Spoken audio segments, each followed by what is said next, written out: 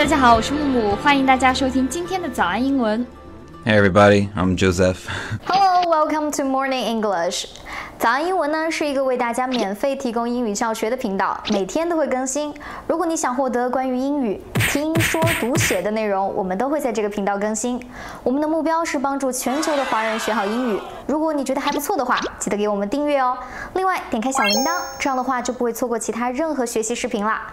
对了，如果你想获取本节课的完整版笔记，在视频简介或者评论区领取哦。你也可以给这个视频点赞，点赞就相当于自动保存啦。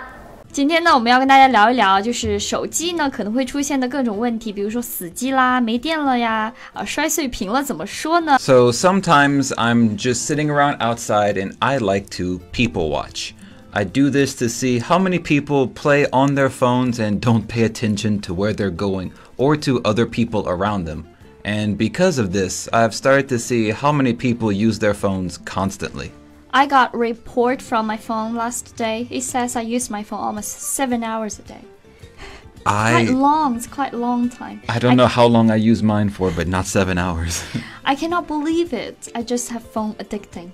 Maybe I don't have friends, so I don't talk to anybody. So I guess it would be useful if we went over a few phrases and maybe vocabulary words that deal with these kind of phone problems. 没错，今天呢，我们就来聊聊手机的问题。So the first one is the most obvious one. When I think of a phone problem, I think of my phone is dead or my battery is dead. And this simply means that your phone has no power and is unable to turn on. 没错，我们直接翻译这句话 My phone is dead 听上去好像是我的手机死了，其实就是我的手机关机了，没有电了。 My phone is dead or my battery is dead.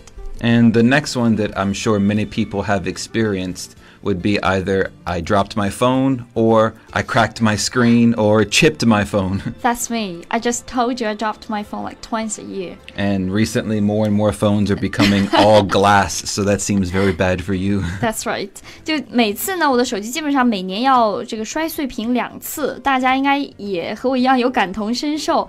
那如果我摔碎了屏，我手机摔了，应该怎么表达呢？我们可以说 I dropped my phone， 就是我手机摔了。I cracked my screen， 就是我的手机屏幕给我摔碎了。I chipped my phone， 也是表示屏碎的意思。And also this can work with computers, like you said. As long as it has a screen, you can crack it. So does my laptop. I fix it twice a year, just like my phone. It also happened on me. The another situation is 没有充电线。 Oh, right. So I've never come across this problem, but most people... Charger with you? I carry chargers for all things.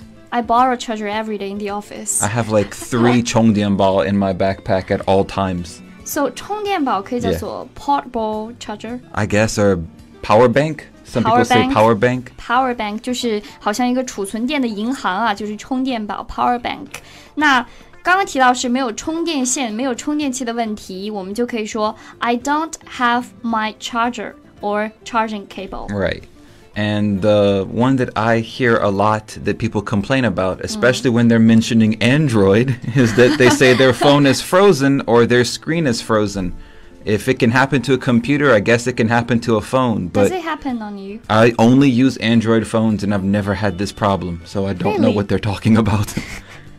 I hate this. If my phone's just stopped working, I feel so upset about it.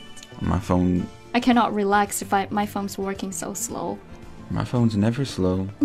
I guess I don't do anything though. You're the person that's always talking to people or maybe watching a TV show. I don't know. Maybe. 7 hours a day on your phone. So this is another problem for a lot of phones. 就是很多人的手机呢，就通常是用着用着呢，突然就卡住了，突然就不动了。那这个时候我们可以怎么说呢？就是 My phone is frozen 啊，就好像是结冰了一样。Or my screen is frozen.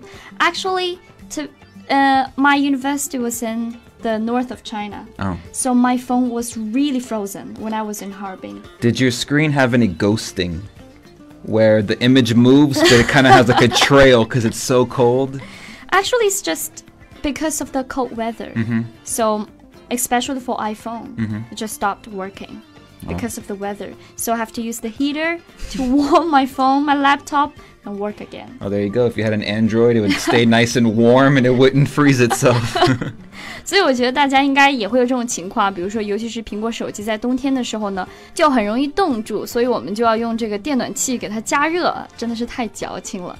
So today we've talked about like 5 problems of our phones. So we could say the problems were my phone is frozen. My phone is dead. I forgot my charging cable. And I chipped my phone, or I cracked my screen, or dropped my phone. Right. 感谢大家收听我们今天的节目。Hello, welcome to Morning English.